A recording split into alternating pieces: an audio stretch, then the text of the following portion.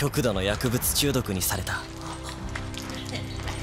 薬のために喜んでヒールを使うように調教されたんだ。We meet our hero, who is a healer named Kiaru. He wakes up from a dream and meets his guardian, Anna, whom he talks to about his goal to kill the demon lord of their land. It also appears as if Kiaru has been blessed with the sight of the spirits, as he is led to an angel of the forest during the night. This angel blesses him with an overpowered eye that allows him to observe every single occurrence in the universe. Now, we are taken to a flashback where an epic battle is underway. Tensions run high as a team of mages put on a brutal display against their opponent, who is a demon goddess. The commander of this army, Jewel, uses the holy power of Thor's hammer to battle some of the shadow monsters who are serving the demon goddess. Unfortunately, Flair's team is no match for the unbeatable demon lord, who spares no mercy whatsoever. This is when we see Kiaru, who is also a part of Flair's army, as a healer. Despite having such an important role, we learn that he is being treated like a slave by Flair, so this is his chance to finally get some redemption.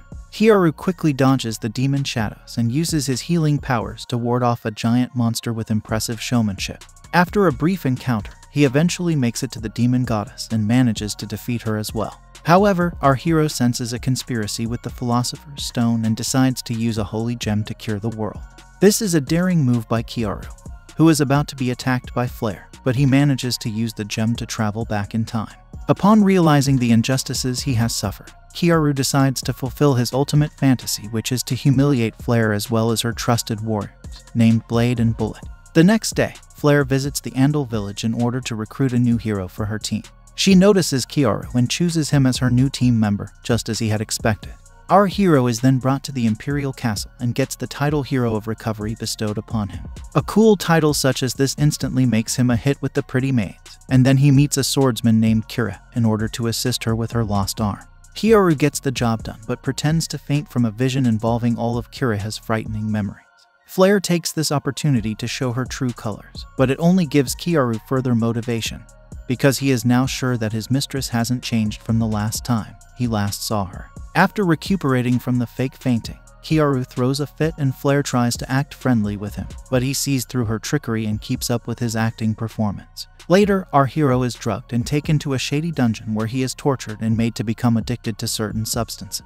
It's an unpleasant experience, but Kiaru decides to go through the exact same routine so that he can keep up his act around everyone. Time passes by and Kiaru keeps healing injured soldiers, but makes sure to absorb their powers so that he can be ready for his revenge. One night, King Prome leaves urgently with his knights, so Kiaru uses this chance to escape from his prison cell. Unfortunately, he gets caught in the act by a soldier named Leonard, who has no hesitation in taking him to Flair. The shady princess calls Leonard to her bedroom, possibly for a spicy reward, but she quickly learns that he is simply Kiaru in disguise. Our hero has a smirk on his face as he explains how he switched faces with Leonard, which was his plan right from the start.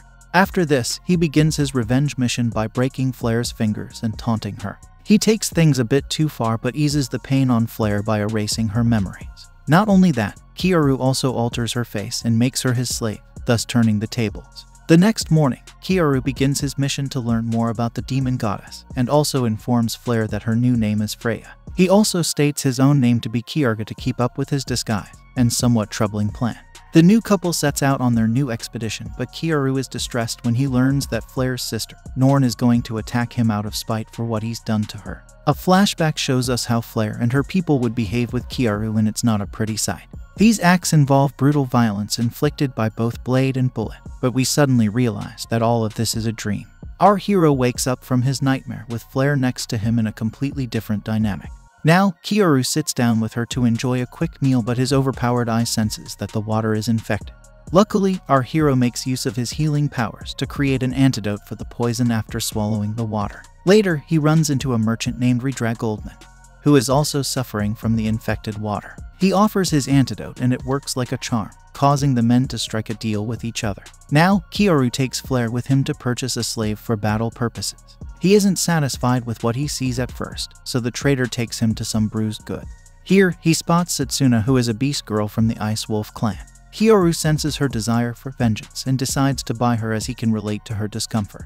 At the inn, Kiaru rectifies Setsuna and goes through all her remembrances. He learns that her village was devastated by the evil soldiers of the Joral Kingdom as part of a plot to control the slave market. After making another trade with Goldman, Kiaru and Flare decide that they should focus on enchanted weapons. They go back to Setsuna and resuscitate her, but she slaps Kiaru for using a kiss to make it work. He sends Flare to get some food and then he is confronted by Setsuna once again. However, he pins her down with ease and says that he will give her his powers if she promises to become his slave. He increases her vessel's power capacity after she agrees. At night, the triple couple makes their way to Setsuna's village where they see her ice wolves under attack by some evil mercenaries. Kiaru unleashes his epic sword powers to defeat them with ease, and then Flare uses her level 5 flame star to dominate her opponents with a raging passion. A thrilling sequence follows, and then Setsuna joins forces with her wolves to savagely kill the remaining soldiers. Kiaru thinks about how polite Flare has become while Setsuna gazes upon the red moon to rejoice. Kiaru spots the source of the infected water, and heals it after making Setsuna promise not to kill any innocent humans. Now, she tells her master her real name and submits to him for eternity. Meanwhile, the king reprimands Leonard for his past failures and orders him to kill Kiaru. After a steamy pool session, the triple couple runs into one of the surviving soldiers from the Ice Wolf village and end him with ease. Now, Ridra tries to corner our heroes with some guards, but Kiaru exposes his true name to be Quinta. The greedy trader asks for the recipe to the antidote and our hero manages to make a decent deal out of it. However, he and his harem run into Kiriha, who attacks them with her overpowered sword. The girls try to calm her down, but she defeats Flare with a finisher move, thus provoking Kiaru. He and Kiriha get into a fierce duel which seemingly looks intense at first. However, Kiaru is simply toying with her as he breaks her sword and mocks her dreams. Despite this, Kiriha overcomes everything and lands a blow on Kiaru, but once again, this was all part of his main plan. He proceeds to use his powers directly on Kiriha, which ends the battle with our hero as the undisputed winner. After his victory, Kiaru takes Kiriha to the inn and tells her that the king is exploiting her. Flare also drops by with her original face and deceives Kiriha into thinking that Kiaru had saved her from the evil castle. Now that she's on Kiaru's side, Kiriha makes it up to him while the other girls listen from outside.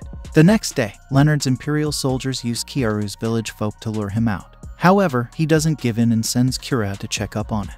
She comes back with bad news, so Kiaru disguises himself as the soldier Murda and talks to one of the king's men. Unfortunately, he learns that Renard has dishonored Anna and becomes enraged. At night, he lures the villains into a room filled with neurotoxins and knocks them out. Then he turns Renard into a woman and gives him a taste of his own medicine. Despite this, our hero can't make it in time to save the one person he truly loved. Anna manages to offer one last smile before passing away, so Kiaru releases his frustration on the girls while Norn plots his own revenge plan. The next day, Kiriha informs the team about a planned execution at the Colosseum.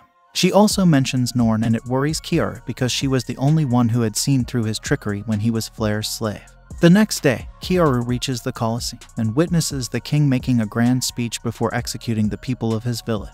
Luckily, he reveals himself before anyone gets hurt. Kiaru is given an aggressive welcome, but he makes fun of his opponents and gets attacked immediately.